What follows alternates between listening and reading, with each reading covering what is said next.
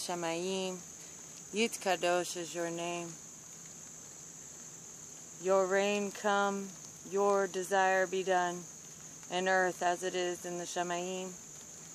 Give us this day our daily portion, and forgive us our sins, debts, trespasses, unrighteousness, as we forgive those who are sinned, indebted, trespassed, and unrighteous to us. And lead us not into trial, into the hands of Misa, but deliver us from the adversary, temptation.